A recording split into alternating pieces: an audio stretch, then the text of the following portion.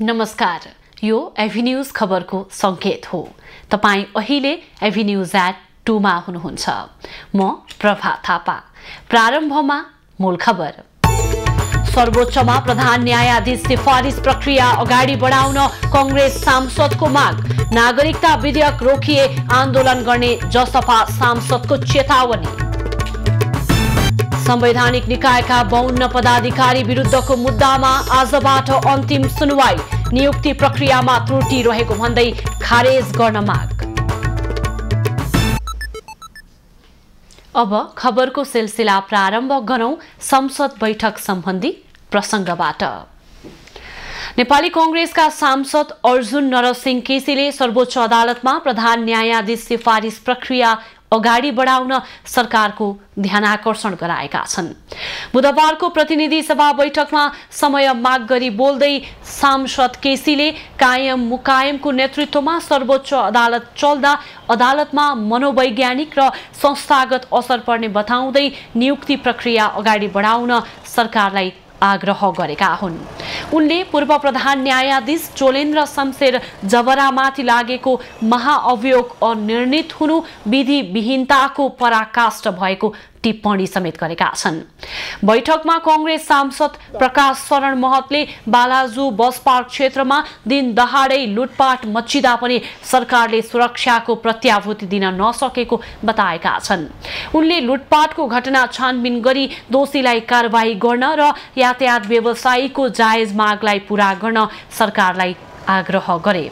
बैठकमा जनता समाजवादी पार्टीका सांसद प्रदीप यादवले सरकारले कुनै पनि खेलबाट नागरिकता विधेयक रोके आफ्नो पार्टीले सडक र सदनबाट संघर्ष सुरु गर्ने चेतावनी दिएका छन्। उनले संविधान जारी भएदेखि नै जन्मसिद्ध नागरिकका सन्तानहरूलाई नागरिकता विहीन अवस्थामा राख्नु विडम्बनापूर्ण भएको बताएका छन्। नेपाल मजदुर किसान पार्टीका सांसद प्रेम सुवालले सरकारले फागुन 1 गतेदेखि जनयुद्ध दिवसको बिदा दिएकोमा विरोध जनाए।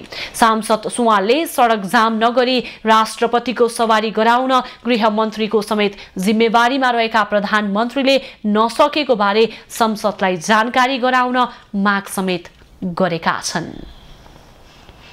नेकपा एमालेका अध्यक्ष केपी ओली सरकारको पालामा नियुक्त भएका बेला विभिन्न संवैधानिक निकायका 52 जना पदाधिकारी विरुद्धको मुद्दामा सर्वोच्च अदालतको संवैधानिक इजलासमा आजदेखि अन्तिम सुनवाई सुरु भएको छ। ओली सरकारले अध्यादेश मार्फत संवैधानिक परिषदको स्वरूप परिवर्तन गरी विधि मिचेर नियुक्तिका लागि सिफारिस गरेको भन्दै परेको रिटमाथिको सुनवाई पटक पटक सर्दै आएको थियो। गत साउन 11 गते सर्वोच्च अदालतले पेशी नसर्ने र मुद्दा स्थगित नहुने गरी व्यवस्था गर्न आदेश दिएको थियो। सोही आदेश अनुसार अन्तिम सुनवाईका लागि आज पेशी तोकिएको हो। रिटमा नियुक्तिको सिफारिसमा संवैधानिक, कानूनी र प्रक्रियागत त्रुटि रहेको भन्दै नियुक्ति खारेज हुनुपर्ने माग गरिएको छ। साथै प्रतिनिधि सभा विघटन भएको अवस्थामा संसदीय सुनवाई नै नभई नियुक्ति गरिएकाले पनि सबै नियुक्ति बदर हुनुपर्ने माग छ। नेकपा एमालेका अध्यक्ष केपी ओलीले सत्तारूढ गठबन्धन भत्किने आशंका व्यक्त गरेका छन्। मंगलबार अनेरा सोबयुको 23औं राष्ट्रिय महाधिवेशनको उद्घाटन गर्दै उनले संसदको बनावट अस्थिरताको कारक हुने खालको रहेको भन्दै गठबन्धन भत्किने आशंका प्रकट गरेका हुन्। अध्यक्ष ओलीले देशमा स्थिरता र स्थायित्व हुन नदिनका लागि अनेक प्रकारका षड्यन्त्रहरू भइरहेको समेत दाबी गरे। क्रियाशील छन्, अनेक प्रकारका षड्यन्त्रहरू भइरहेका छन्। यहाँ स्थिरता स्थायित्व हुन नदिने खालका प्रयासहरू भइरहेका छन्। त्यसकारण म के आग्रह गर्न चाहन्छु भने हामीले लिएको समृद्ध नेपाल, सुखी नेपालीको राष्ट्रिय आकांक्षा, त्यसलाई हामीले तोकेको हाम्रो गन्तव्य यो कहिल्यै गलत हुन सक्दैन, गलत छैन। अध्यक्ष ओलीले विगतमा नेपालको शिक्षालाई बुर्जुवा शिक्षा भनेर प्रचार गरिनु गलत भएको बताएका छन्। एमाले महासचिव शंकर पोखरेलले नागरिक समाजका अगुवाहरूका विरुद्धमा अनेरा सोब्यू लाग्नु पर्ने पनि बताएका छन्। महासचिव पोखरेलले एमालेको नेतृत्वमा सरकार हुँदा नागरिक समाजको नाममा सडकमा आन्दोलन हुने गरेको भन्दै आपत्ति जनाएका हुन्। उनले समाजमा धार्मिक अतिवाद र धर्मान्तरको नाममा आक्रमण भइरहेको भन्दै नेपाली सांस्कृतिक मूल्य मान्यताको जगेर्ना गर्नुपर्ने पनि बताएका छन्। अनेरा सोब्यूको महाधिवेशन नयाँ नेतृत्व चयन गर्दै सकिनेछ।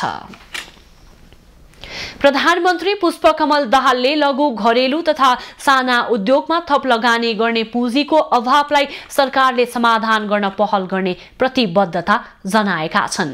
मंगलबार काठमाडौँमा नेपाल 16औं अन्तर्राष्ट्रिय औद्योगिक व्यापार मेला तथा घरेलु उद्योग महोत्सवको उद्घाटन गर्दै उनले तरलता अभावले सिर्जना गरेको लगानी गर्ने पुँजीको अभावलाई सरकारले समाधान गर्न पहल गर्ने प्रतिबद्धता जनाएका हुन्। प्रधानमन्त्री दाहालले सरकारको मुलुकको अर्थतन्त्रलाई ट्र्याकमा ल्याउन प्रयासमा सबैको साथ आवश्यक रहेको अस्तित्वका कारण लघु घरेलु र साना उद्योगीले उपभोग गरेको कर्जामा अत्यधिक ब्याज वृद्धि हुन गई उद्योगीहरूमा परेको समस्या तत्काल समाधान गर्नको लागि उपायहरू हामी खोज्दैछौँ र तपाईहरुसँगको सहकार्यले ती उपाय पत्ता लगाउन मद्दत पुग्ने मैले विश्वास लिएको छु। प्रधानमन्त्री दाहालले गुणस्तरीय वस्तुको उत्पादन, निर्यात बढाउने र आयात प्रतिस्थापन गर्नेतर्फ राज्यले उचित व्यवस्था मिलाउने आश्वासन दिएका छन्। लघु घरेलु तथा साना उद्योगीहरू ठूलो मारमा परेको भन्दै उनले यसका लागि राज्यले विशेष आर्थिक प्याकेज, सहुलियतपूर्ण कर्जाको व्यवस्था गर्नुपर्ने पनि उल्लेख गरे। स्वदेशी उत्पादनको प्रवर्धन गर्ने उद्देश्यले नेपाल घरेलु तथा साना उद्योग महासंघको आयोजनामा हरेक वर्ष आयोजना गर्दै आएको मेला फागुन 6 गतेसम्म भृकुटी मण्डपमा चल्नेछ। प्रदर्शनीको मुख्य नारा नेपाली वस्तु प्रयोग गरौं, नेपाली भएकोमा गर्व गरौं र मेहनत, सिर्जना, उत्पादन र वस्तु मेरै नेपालको रहेको भन्ने भनाई आयोजकले राखेका छन्। रसिया र युक्रेन बीच युद्ध साम्य भएको छैन। दुई देश बीच युद्ध भइरहँदा नेपालमा भने सोही देशका कलाकारहरू एक आपसमा कला देखाइरहेका छन्। रसिया, युक्रेन लगायत 10 देशका अन्तर्राष्ट्रिय कलाकार महाशिवरात्रि पर्वको सन्ध्यामा बागलुङमा प्रस्तुति पस्किएका छन्। बागलुङमा अन्तर्राष्ट्रिय कृष्ण भावनामृत सङ्घ स्कुन बागलुङको आयोजनामा एकैसाथ 10 देशका 30 जना अन्तर्राष्ट्रिय कलाकारहरूले सांस्कृतिक प्रस्तुति दिएका छन्। महाशिवरात्रिको अवसरमा फागुन 2 गते आयोजना गरिएको महाशिवरात्रि कार्यक्रममा विदेशी कलाकारहरूले विशेष सांस्कृतिक प्रस्तुतिका माध्यमबाट नेपाली संस्कृतिको महत्त्वलाई झल्काए। हामीहरू जो नेपाली छौँ, हामीले हाम्रो धर्म संस्कार संस्कृतिलाई भुल्दै गइराखेका छौँ, तर विदेशीले यसलाई अपनाउँदै गइराखेका छन्। हामीसँग जुन धर्म संस्कार संस्कृति यति गहन छ, यति वैज्ञानिक छ, जसलाई जीवनमा अपनाउनु पर्ने, यसलाई बिर्सनु भनेको दुःखद कुरा हो। कला, संस्कृति र धार्मिक परम्परालाई संरक्षण गरी प्रवर्धन गर्न यति बेला विदेशीहरू लागि परे पनि नेपालीहरूले ध्यान दिन नसकेको गुनासो छ। हामीसित यस्तो चाहिने हाम्रो चाहिने धर्म संस्कृति संस्कार परम्परा जति छ त्यो हामीले निर्व्याख्यानमा पार्दै गर्छौँ। हामीले खोजी नै गरेका छैनौँ। हामीले त्यसलाई खिल्ली उडाएर हाम्रो धर्म संस्कृतिहरूलाई हामीले जगेर्ना गर्न नसक्दा हामी चाहिँ लज्जास्पद अवस्थामा चाहिँ हामी पुगेका छौँ। नेपाल आएर नेपालमा आफू पनि नेपाली जस्तो बन्न चाहेका छन्। किनभने उनीहरूले भन्छन् कि नेपाली भनेको यस्तो पन हो कि नेपालीहरूमा भाइचारा छ। किनभने चाहिँ उनीहरूले एक आपसमा के छ त, उनीहरूमा आत्मत्व छ। किन र आत्मा उनीहरूले आफूमा एक आपसमा एकदम मिलनसार छ भन्ने कुराहरू उनीहरूले जनाउन खोजेका छन्। रसिया र युक्रेनको युद्धले आफूलाई पीडा भए पनि नेपालको धर्म संस्कृति राम्रो भएका कारणले आफूहरू यसबाट प्रभावित भएर लागेको स्कोन अन्तर्राष्ट्रिय अभियानकर्ता माधुर्य कादम्बनीले बताए।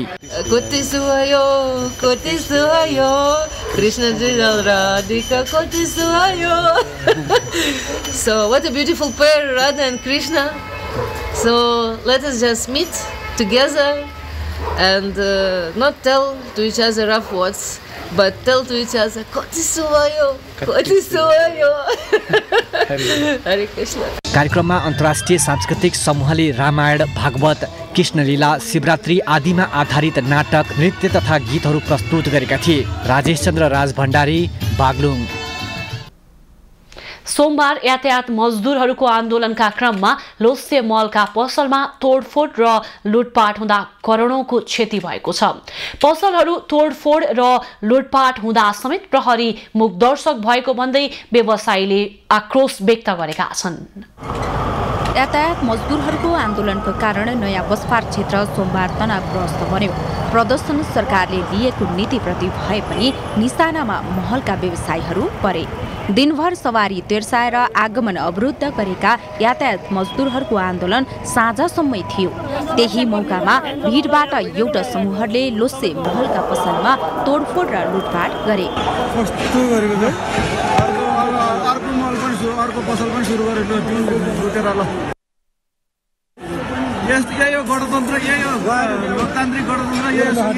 व्यवसायीहरूले समयमा नै प्रहरी परिचालन नहुँदा आफूहरूले करोडौंको क्षति बेहोर्नु परेको दावी गरेका छन्। व्यवसायीहरूले पसल लुटपाट हुँदा प्रहरी प्रशासन सुरक्षामा चुकेको बताएका छन्।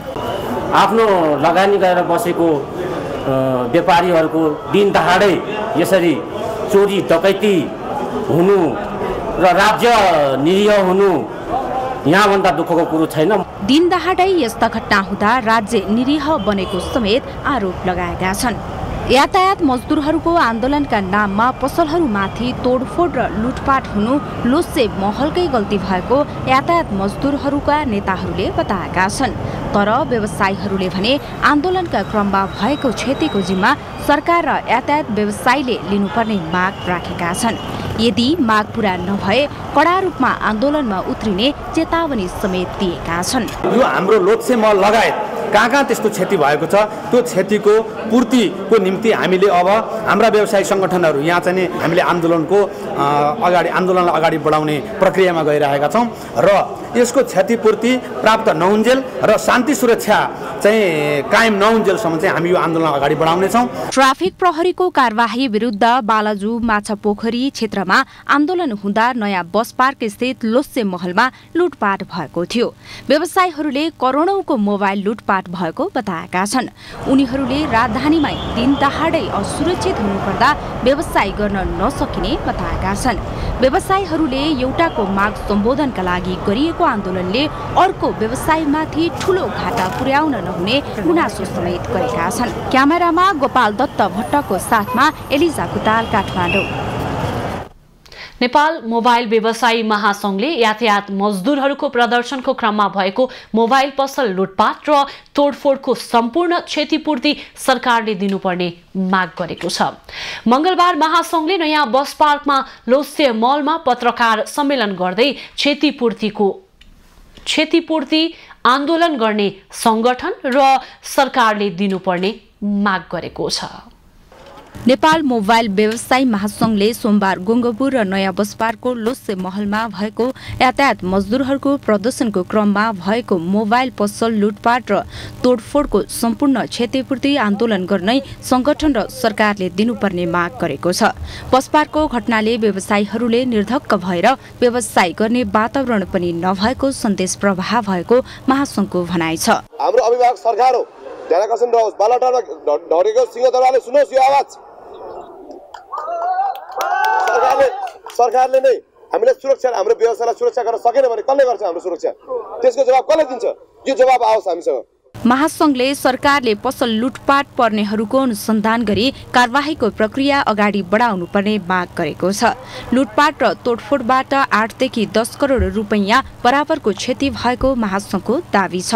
लुटपाट भएको पसलका सञ्चालक अर्जुन चालिसेले सामान्य व्यवसायीहरूले गरी खान समेत ठूलो समस्या आएको भन्दै राज्यले व्यवसायलाई सुरक्षित बनाउन नसकेको गुनासो गरेका छन्। कार्यक्रम गरेर उले जान्नु पर्यो नि त, उहाँले जिम्मा लिनु पर्यो हामीलाई। हामी त लोच्छे मलाई भाडा तिरेर बसेको हो, हामी यहाँका व्यवसायी हौँ। व्यवसायीलाई सुरक्षा दिनुपर्ने काम सुरक्षा निकायको हो। सुरक्षा निकायले तपाईँको चाहिँ सुरक्षा दिन नसक्दाखेरि आज यो घटना भएको छ। लोसे महलमा रहेका 40 को एससीडीसी मोबाइल पसल र डायमन्ड स्टार इन्भेस्टमेन्ट ग्रुप प्रालीमा 2 वटा मोबाइल पसलमा नै लुटपाट भएको छ। केही चोरहरूलाई व्यापारीहरूले नै पक्राउ गरी प्रहरीलाई बुझाएका छन्। आफ्नो व्यवसाय गरेर जीविकोपार्जन गर्ने र सुरक्षित वातावरण नभएको भन्दै व्यवसायीले सरकारको ध्यान आकर्षण गराएका छन्। एउटा जीविकोपार्जन गर्ने जुन आफ्नो एउटा व्यापार व्यवसाय चलाउने मान्छेलाई आज कुनै सुरक्षा भएन, दिन दहाडे आएर जुन पसल तोडफोड गरेर के त्यो अवस्थाले साँच्चीकै आजको दिनमा नेपालभरिका कुनै पनि व्यवसायहरू सुरक्षित छन्? राज्यले हामीलाई कस्तो सुरक्षा दिन्छ र यसको जिम्मेवार कसले लिने हो? सोमबार लोसे महलमा सञ्चालित पसलहरूका सिसा र सटर फोरेर मोबाइल लुटिएको महासंघले जनाएको छ। महासंघले सरकारले 48 घण्टाभित्र मोबाइल व्यवसायीहरूको माग सम्बोधन नगरे देशव्यापी रूपमा आन्दोलन गर्ने चेतावनी दिएको हो। व्यवसायीले लुटपाटमा संलग्नलाई कारबाही र पीडितलाई राज्यले क्षतिपूर्ति दिनुपर्ने माग पनि राखेका छन्। खबरको सिलसिला अझै जारी छ, हामी सँगै रहनुहोला। अब बाँकी खबर। शिलान्यासको 8 वर्ष बितिसक्दा पनि पुल निर्माण नभएको भन्दै रौतहटका एक सञ्चारकर्मी आमरण अनसनमा बसेका छन्। गौर नगरपालिका 4 टिकुलिया स्थित लाल बकैया नदीको पुल लामो समयसम्म नबनेको भन्दै सञ्चारकर्मी सञ्जय सहनी अनसनमा बसेका हुन्। अलपत्र पुल निर्माणका लागि स्थानीयदेखि केन्द्रसम्मका नेताको ध्यान आकर्षण गराउन आफू अनसनमा बसेको सहनीले बताए। जुन सम्झौता गरेर यो पुललाई अलपत्र पारेको छ त्यो पप्पो कन्स्ट्रक्सनलाई कारबाहीको लागि, त्यो पप्पो कन्स्ट्रक्सनलाई जेलमा कोच्नको लागि मेरो आमरण अनसन हो। किनभने विगतमा पनि डुङ्गा दुर्घटना भएर कतिजनाले ज्यान गुमाइसकेको अवस्था छ। तपाईहरूको सामने संलग्न छ। 2071 कार्तिकमा तत्कालीन प्रधानमन्त्री सुशील कोइरालाले पुल शिलान्यास गरे पनि अहिलेसम्म निर्माण भएको छैन। 4 वर्षमा बन्नुपर्ने पुलको काम 50% पनि पूरा भएको छैन। 225 मिटर लामो पुलको निर्माण लागत 16 करोड 86 लाख रहेको छ। पप्पू कन्स्ट्रक्सनले पुल समयमा बनाउन नसकेपछि ठेक्का रद्द भए पनि सडक डिभिजन कार्यालयले नयाँ बोलपत्र आह्वान गरेको छैन। पुल नभएकै कारण 2075 सालको भदौ 9 गते सो स्थानमा डुङ्गा पल्टिँदा 5 जनाको मृत्यु भएको थियो। मापदण्ड विपरीत कुनै पनि कार्य वैध मानिन्न, त्यो कानूनले कसुर ठहरिन्छ। तर नेपालको कानून दैव जानुन भने जसरी सडकमा नियम मिचेर मालवाहक सवारीले ढुवानी गरिरहेका छन्। यो कार्यमा भारतीय नम्बर प्लेटमा मालवाहक सवारीले मनपरी रूपमा मालवाहक सामग्री बोकिरहेका छन्। सरकारी मापदण्ड भन्दा बढी माल सामान बोक्ने कार्यलाई नियन्त्रण गर्ने कार्यमा ट्रक व्यवसायीहरू नै जुटेका छन्। तोकिएको मापदण्ड भन्दा बढी माल सामान लोड गरेर सवारी चलाउँदा दुर्घटनाको जोखिम बढी हुने र सडक जीर्ण बन्ने गरेकाले मापदण्ड पालना गराउने कार्यमा व्यवसायी नै जुटेका हुन्। नेपाल सरकारले तोकेको मापदण्ड भन्दा बढी माल सामान बोकेका सवारीहरूलाई नियन्त्रणमा लिएर कारबाहीको दायरामा ल्याउन कोशी ट्रक संघले नियन्त्रणमा लिएका ट्रक बुझाउन थालेको छ। यही क्रममा सिराहाको मिर्चैयादेखि झापाको बेर्तामोडसम्म सिमेन्ट लगायतमा माल सामान ओभरलोड ल्याउँदै गरेका 4 वटा ट्रक संघले नै नियन्त्रणमा लिएर प्रदेश ट्राफिक कार्यालय इटहरीलाई बुझाएको छ। पाएर एउटै गाडीले अब डबल माल बोकिदिएपछि त 2टा गाडीको माल एउटै गाडीले बोकेर हिँडेपछि त अरू गाडीलाई पनि माल पाएन, गाडी भोल्टेज बस्ने भयो। त्यही भएर चाहिँ तपाईँको ओभरटर्न बन्द गरेर हामीले ओभरटर्न बन्द गरेपछि त सबै कुराहरू हुन्छ र सबै गाडीले माल पनि पाउँछ र तपाईँको दुर्घटना पनि नियन्त्रण हुन्छ। यता ओभरलोड गरेको आरोपमा नियन्त्रणमा लिएका ट्रक चालकहरू भने दिन प्रतिदिन तेलको मूल्य बढेको तर संघले भाडा नबढाएका कारण बाध्यताले बढी भार बोक्नु परिरहेको बताउँछन्। त्यही जोखिम हुँदैन, अब के गर्नु, अब भाडा नबढाएपछि हामीहरूले अब तेलको दाम बढेपछि हामीहरूले त ओभरटर्न बोकेर हिँड्नु पर्यो। के गर्छ त, जहाँसुकैले कारबाही गरोस्। होइन अब सकेको लान्थ्यौँ अब पक्रेपछि कारबाही हुन्छ नि के हुन्छ अरू ओभरलोड गर्ने ट्रकलाई तोकिएको मापदण्ड अनुसार माल सामान बोक्न बाध्य बनाउन सङ्घ आफै स्थलगत रूपमा अनुगमन निरीक्षण र कारबाही गर्ने कार्यमा उत्रिएपछि ओभरलोड बोक्ने परिपाटी अन्त्य हुने विश्वास गरिएको छ। राजमार्गमा बढी भार क्षमताका सवारी सञ्चालन हुँदा जोखिम बढेको भन्दै दाङमा अनुगमन सुरु भएको छ। दुर्घटना बढ्नुका साथै राजमार्ग जीर्ण भएपछि अनुगमन थालिएको हो। दाङका राजमार्गमा क्षमताभन्दा बढी भारका सवारी चल्ने गरेको पाइएको छ। यातायात व्यवस्था कार्यालय तुलसीपुरको समन्वयमा गरिएको अनुगमनमा नेपालका विभिन्न भन्सार नाका हुँदै नेपालभित्र नै अधिकांश भारतीय मालवाहक ट्रकले भार वहन क्षमता भन्दा दोब्बर भार बोक्ने गरेको पाइएको हो। बढी भार बोक्ने सवारी साधनलाई कारबाही थालिने यातायात कार्यालयले जनाएको छ। स्थानमा चेक जाँच गर्ने क्रममा चाहिँ हामी यहाँ आएका छौँ अहिले र हामीले 5-7वटा ट्रकहरू चेक जाँच गर्दाखेरि केही ट्रकहरू यो हातले बनाएको बोडी हुँदाखेरि आफैमा मतलब तौल बढी रहँदो रहेछ, बिल्कुलको साथ ठ्याक्कै टेलिन खाँदो रहेछ। त्यो एक खालको त्यो राष्ट्रिय समस्या रहेछ। यातायात व्यवस्था विभागले नेपाली नम्बर प्लेटका सवारीका हकमा 12 चक्के ट्रकको अधिकतम भार वहन क्षमता 21 टन तोकेको छ। तर भारतबाट नेपाल आउने ट्रकले 40 टनसम्म बोक्ने गरेको पाइएको छ। भारतीय ट्रकले तोकिएको सीमाभन्दा बढी सामग्री बोक्दा नेपाली ट्रक व्यवसायी भने टाट पल्टने अवस्थामा रहेका छन्। ओभरटर्नले गर्दाखेरि हाम्रो बाटोघाटो झिया परेको छ। अहिलेसम्म बाटोको स्थिति एकदमै नाजुक र एक्सिडेन्ट हुने भएको हुनाले दुर्घटना न्यूनीकरणको लागि पनि हामीहरूले यो ओभरटर्न रोक्नुपर्छ भन्ने उद्देश्यले हामीहरूले यो चेक जाँच गरेका छौँ। बढी भारका सवारी साधनका कारण राजस्व छली मात्र नभएर दुर्घटनाको उच्च जोखिम हुने सवारी चालकको भनाइ छ।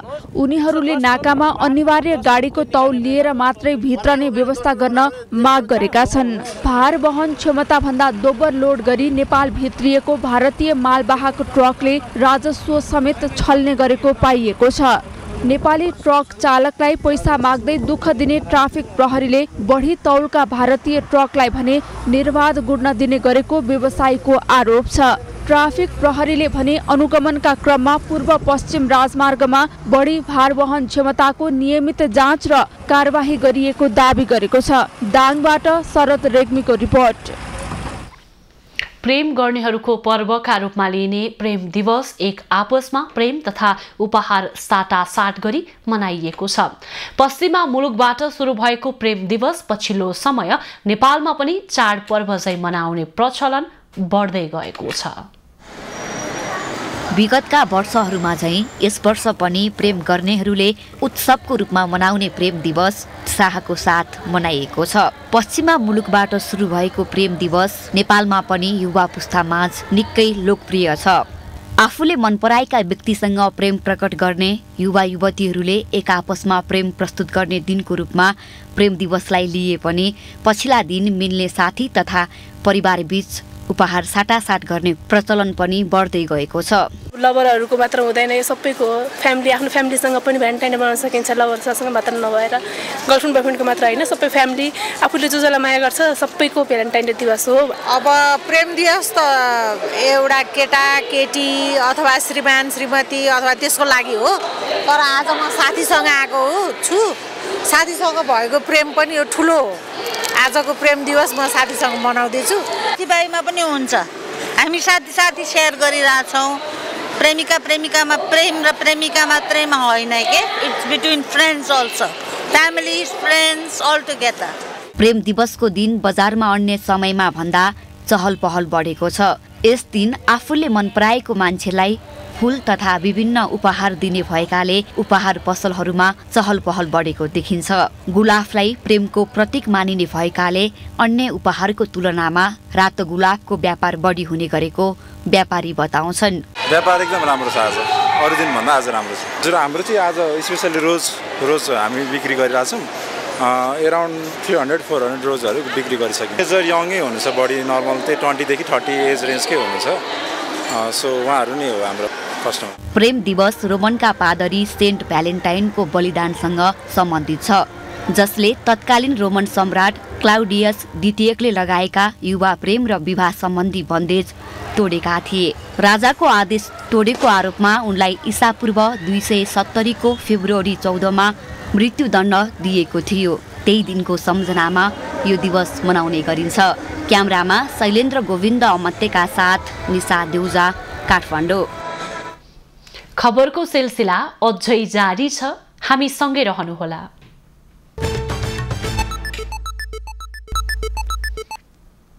अब पालो दुनियाँको खबरको।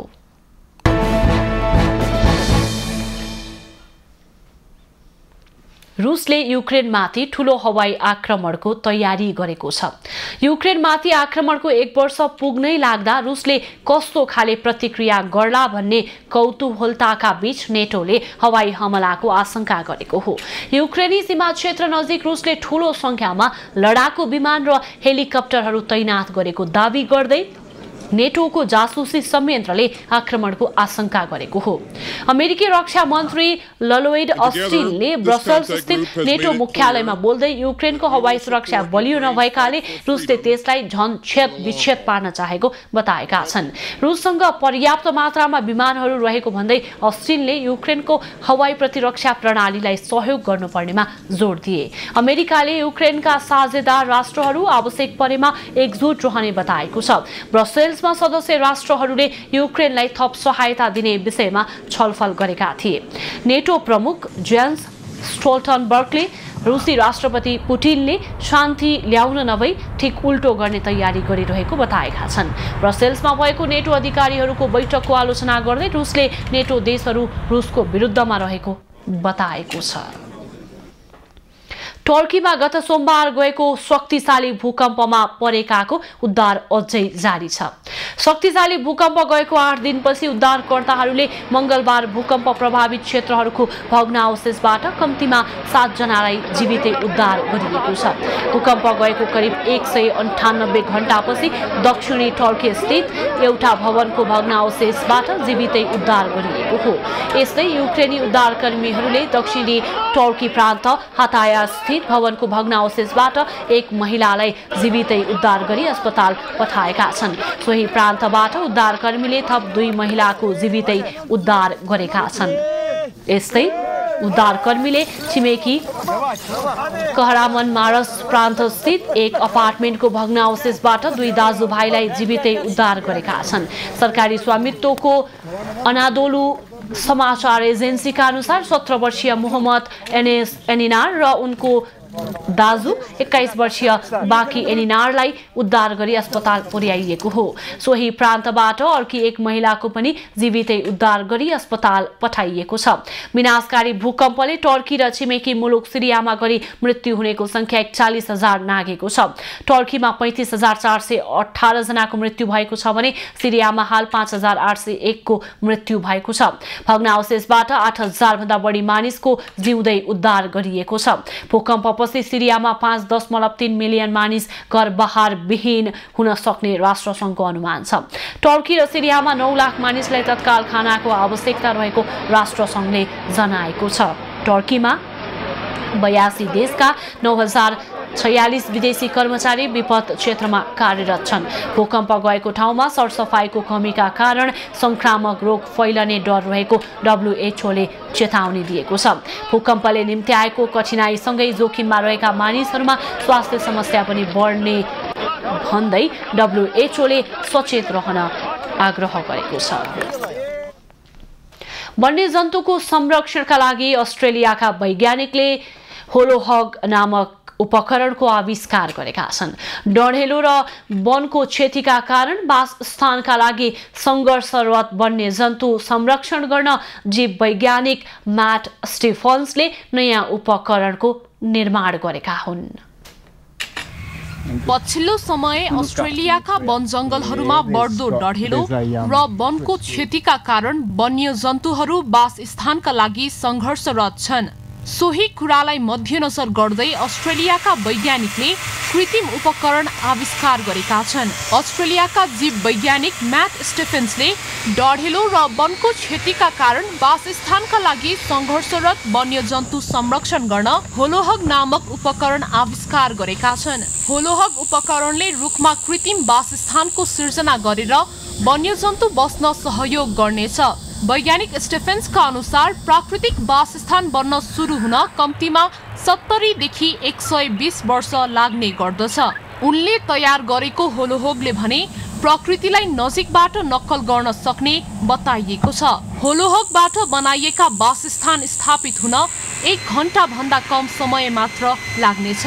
यस्तो कृत्रिम वासस्थान 2 देखि 300 वर्षसम्म टिक्ने बताइएको छ। वाइल्डरनेस सोसाइटीका अनुसार अस्ट्रेलियामा 303 निजी वन्यजन्तु प्रजातिहरू गुड र आश्रयका लागि कृत्रिम वासस्थलमा निर्भर छन्, जसमा 31% देशी स्तनपायी प्रजाति र 15% देशी चराहरू समेत रहेका छन्। न्यू साउथ वेल्स राष्ट्रिय निकुञ्ज र वन्यजन्तु सेवाले अस्ट्रेलियाको वन्यजन्तु साथै प्राथमिक उद्योग विभाग, ल्यान्ड केयर समूहहरू र डेम्सेहरूका लागि अति आवश्यक वासस्थानहरू सिर्जना गर्न होलोहगको प्रयोग सुरु गरिसकेको छ। हालसम्म 1000 भन्दा बढी ठाउँहरूमा होलोहगबाट बनाइएका कृत्रिम वासस्थल निर्माण गरिएको छ। होलोहगको प्रयोगबाट कृत्रिम वासस्थलमा निर्भर धेरै भन्दा धेरै प्रजातिहरूले वासस्थान पाउने अपेक्षा गरिएको छ। यसबाट धेरै प्रजातिहरू लोप हुने दर पनि कम हुने अपेक्षा गरिएको छ।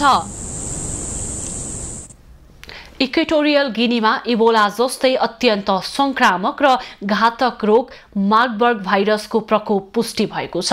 सो भाइरसका कारण सोमबार कम्तीमा 9 जनाको ज्यान गएको विश्व स्वास्थ्य संगठनले जनाएको छ। मध्य अफ्रिकामा स्थित एउटा सानो देश इक्वेटोरियल गिनीमा अत्यन्त संक्रामक र घातक रोग मार्बर्ग भाइरसको प्रकोप पुष्टि भएको छ। सो भाइरसबाट संक्रमित सोमबार 9 जनाको मृत्यु र 16 वटा संक्रमित घटनाहरू रिपोर्ट भएको विश्व स्वास्थ्य संगठन WHO ले जनाएको हो। संक्रमितहरूमा ज्वरो, थकान, रगतको बान्ता र पखला लगायतका लक्षणहरू देखिएका छन्। WHO ले मार्बर्ग भाइरस रोगको 88% सम्मको मृत्युदर हुन सक्ने अनुमान गरेको छ भने सो रोगको हालसम्म उपचार गर्न कुनै पनि खोप वा एन्टिभाइरल औषधिहरू स्वीकृत नभएको बताएको छ। भाइरस पुष्टि भएसँगै कायन्टिन प्रान्तमा भाइरसको लक्षण देखिएका 200 भन्दा बढी मानिसलाई क्वारेन्टाइनमा राखिएको छ। छिमेकी प्रान्त क्यामरूनले पनि संक्रमणको चिन्ताको कारण आफ्नो सिमानामा आवत जावतमा प्रतिबन्ध लगाएको छ। इक्वेटोरियल गिनीका स्वास्थ्य मन्त्री मितोहा ओन्डो आइकाबाले अनुसार फेब्रुअरी 7 मा स्थानीय स्वास्थ्य संस्थाहरूमा हेमोरेजिक ज्वरोको घटनाहरू निम्त्याउने अज्ञात रोग जानकारीमा आएको थियो। 3 नमुनाहरू सेनेगलको प्रयोगशालामा जाँच गर्दा मार्बर्ग भाइरस रोग पुष्टि भएको हो। अफ्रिकाका लागि WHO क्षेत्रीय निर्देशक डाक्टर मात्सेडिसो मोइतीले विज्ञप्ति जारी गर्दै गिनीका अधिकारीहरूलाई रोगको द्रुत र निर्णायक कारबाहीका लागि धन्यवाद दिँदै सक्दो छिटो अनुसन्धानका कार्यहरू अघि बढाउने बताएका छन्।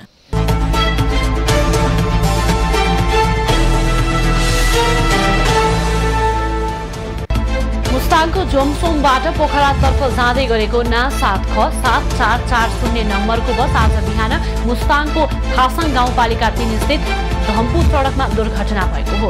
बसमा सवार 17 जना यात्रु मध्ये 4 जना गम्भीर घाइते भएका छन्। अन्य यात्रु भने सामान्य घाइते छन्। राष्ट्रपति विद्यादेवी भण्डारी आज दाङ जाँदैछिन्। नेपाल संस्कृत विश्वविद्यालय बेलझुण्डीमा निर्माण गरिएको आयुर्वेद शिक्षण भवनको समुद्घाटनका लागि उनी त्यसतर्फ जान लागेकी हुन्। राष्ट्रपति भण्डारीले आयुर्वेद शिक्षण भवनको उद्घाटन गर्ने कार्यक्रम तय भएको छ।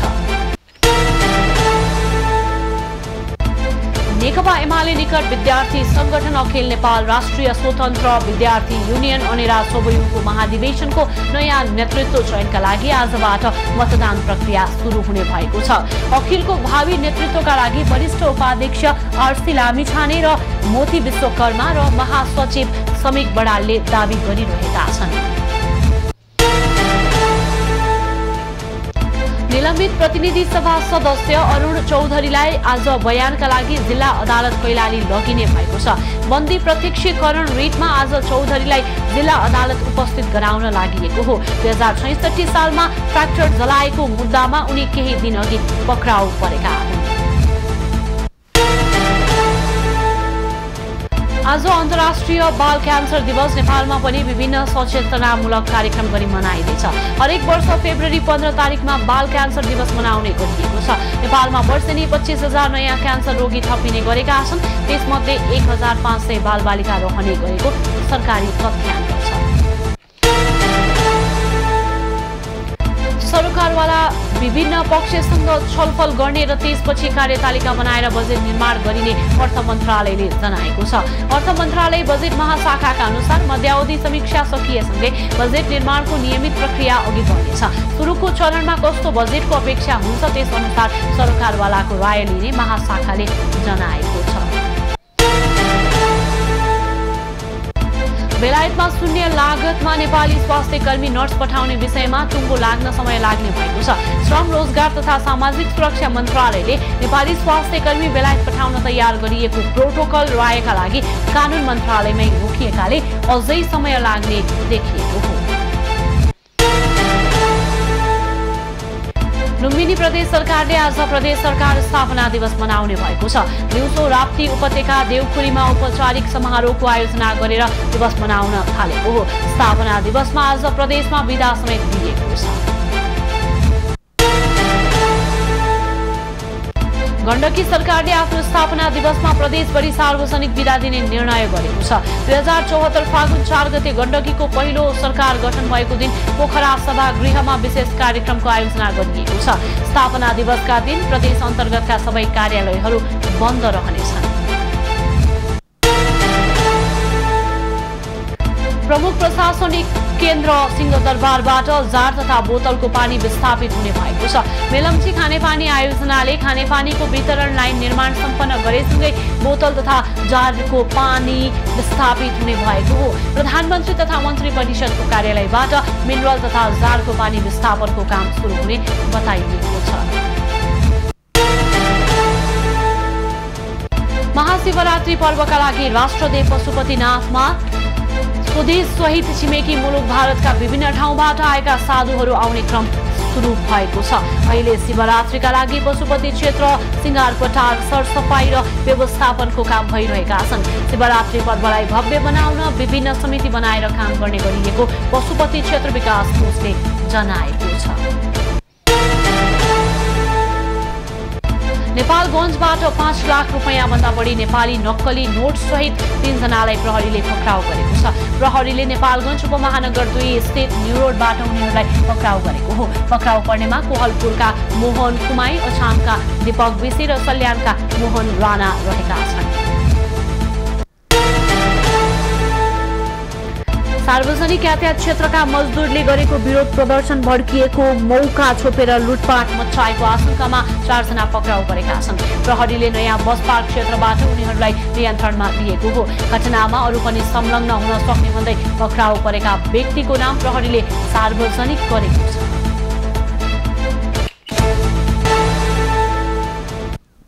अब पालो एभी न्यूज एट मौसमको।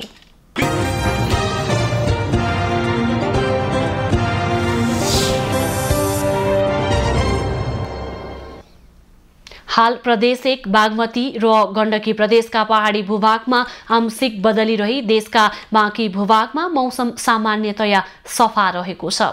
अपराह्नपछि प्रदेश 1 बागमती र गण्डकी प्रदेशका पहाडी भूभागमा आंशिक बदली रही बाँकी भूभागमा मौसम सामान्यतया सफा रहने जल तथा मौसम पूर्वानुमान महाशाखाले जनाएको छ। आज काठमाडौँ उपत्यकाको अधिकतम तापक्रम 21 डिग्री सेल्सियस र न्यूनतम तापक्रम 9 डिग्री सेल्सियसको बीच रहने अनुमान गरिएको छ। आज सूर्योदय बिहान 6:41 भयो भने सूर्यास्त साँझ 5:54 हुनेछ। आज देशभरको मौसम कस्तो रहला त? हेरौं देशका विभिन्न स्थानको अनुमानित मौसमी अवस्था।